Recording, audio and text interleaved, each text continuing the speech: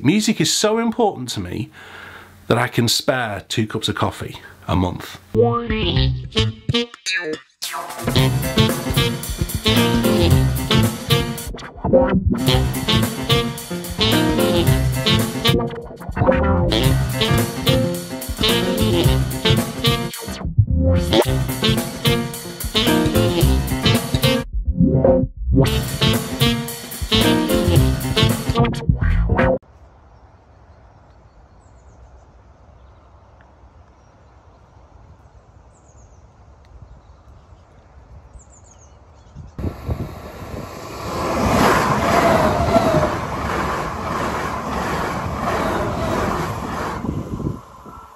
Hi there, welcome to today's vlog.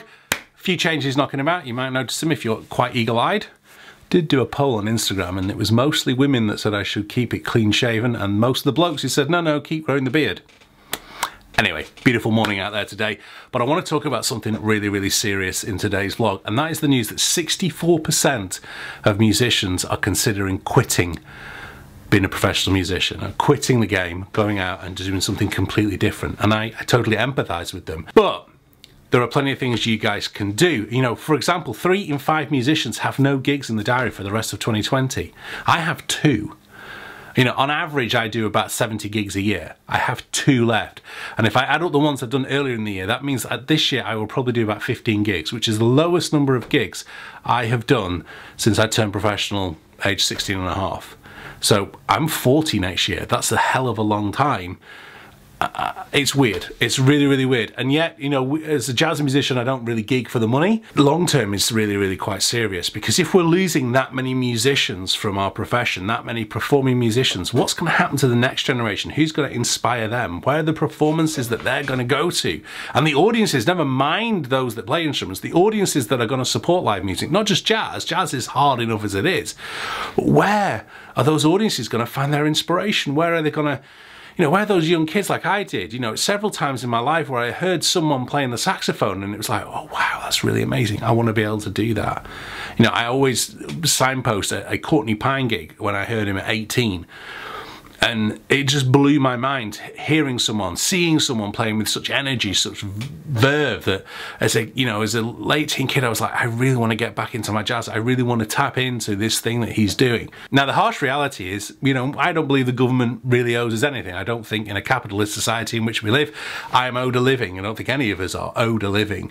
But if 64% of doctors were leaving the profession, or lawyers, teachers, there'd be an outcry. There'd be a major government initiative. Look at 2008 and the banking crisis, what they did then.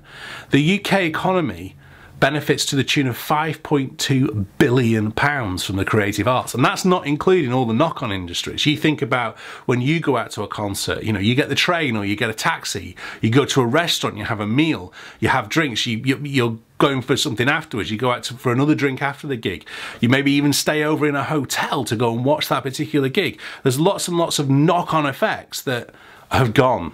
And if the music dies, if there are not musicians coming back to play, that will never come back.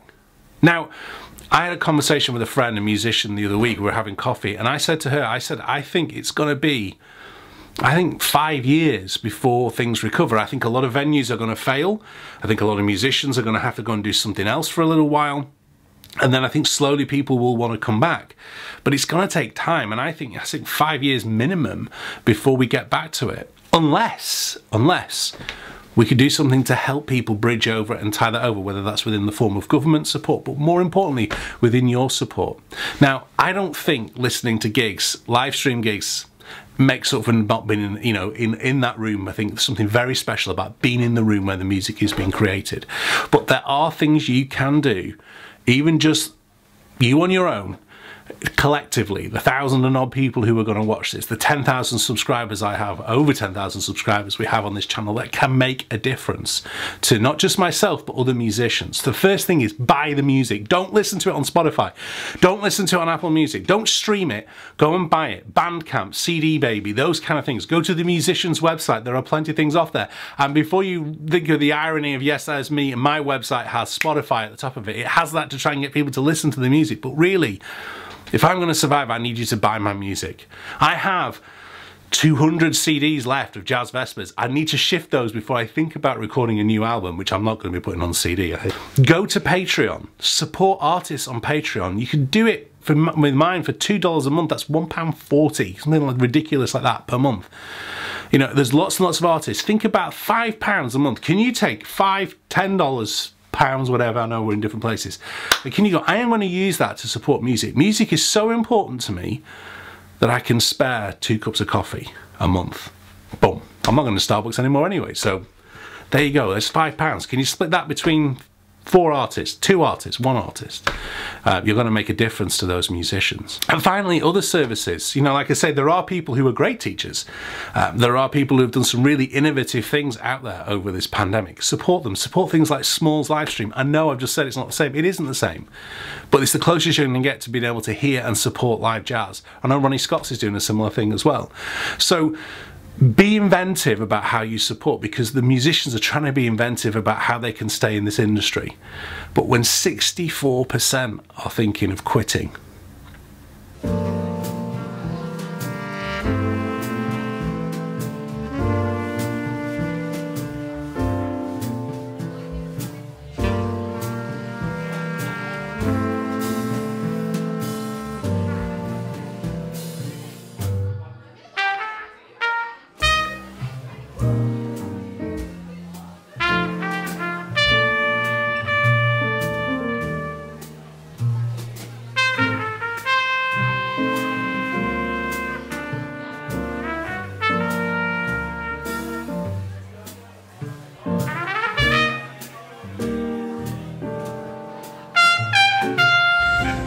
I find it hard enough to remember plastic bags, but it's a good idea for everyone to wear a mask. Trying to get a mask sorted and not steam up your glasses is always a major effort.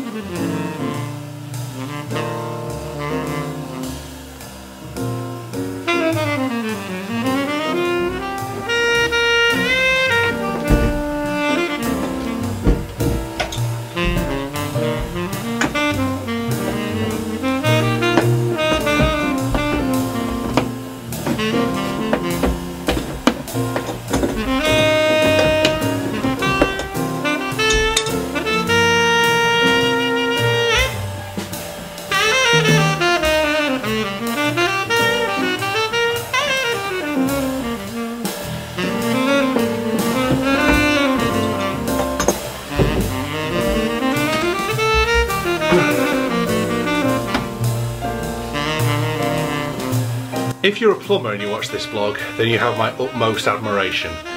I'm not the greatest fan of DIY jobs at the best of times. When it comes to plumbing, because not only is it difficult if you get it wrong, if you get it wrong you get covered in water. So I've been having fun trying to plumb this new dishwasher in. I think I've finally done it. The biggest problem there, the reason I had to go to the DIY store, was because once I got everything in yesterday, the dishwasher wouldn't work because the washing machine was pinning the dishwasher inlet pipe and kinking it, so hopefully it's now all sorted.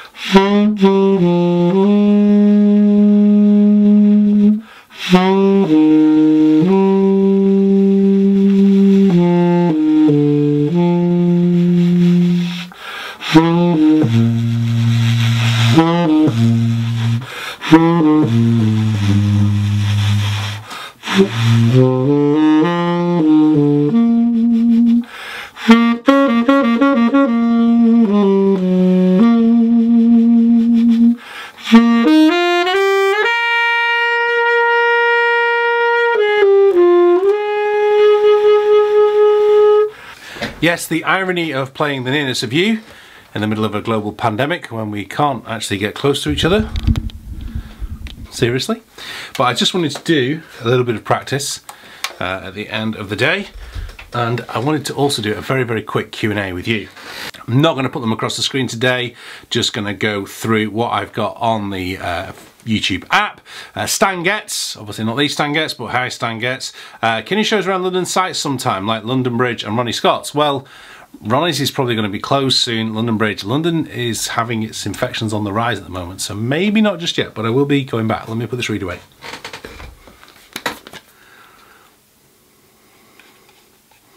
Thomas Luke asked me, how do I feel about the ABRSM performance grades? It's a little bit late. I'm disappointed that they're not, you know, the lower grades, but I'm grateful that they've got grades 6 to 8 available for some students, and the ability for some students to be able to take exams, although they're not quite exactly the same. Mark Stanky asked me, would you happen to know if the T900 and the 901 are pretty similar in sound? There's so much I wonder about 901, but the 900 that they made early mid-90s is pretty elusive to find. Do you know what, Mark? I've never played a T900, so I wouldn't be able to tell you, so I can't help you on there. And a great comment here on the 1975 Mark VI, when I talk about my teachers, Ray Wilkes, late Ray Wilkes, saxophone, says, found this while researching Mark VI. This guy, NB Muso Man, is originally from the Blackpool area, used to work briefly at Bill Lunter's in the 80s. In the 70s, used to see Ray and Jimmy Thompson at Rake's Hotel Blackpool Jazz Club, and they were great players. Met Jimmy Thompson a gig in the Northeast years ago in approximately the 1990s. Great to hear those kind of stories, great to hear that people are still remembering these amazing musicians, and kind of brings me round to the whole thing at the end of today's thing. Please do support musicians in whichever way you can, so that we can have stories about this pandemic in the future, and a positive thing about how the music kept on playing. Musicians came out of this and we heard some great concerts, some great gigs. Thanks very much for watching. Don't forget to hit a like and subscribe if you don't already. I'll see you guys next week. Thanks for watching. Bye bye.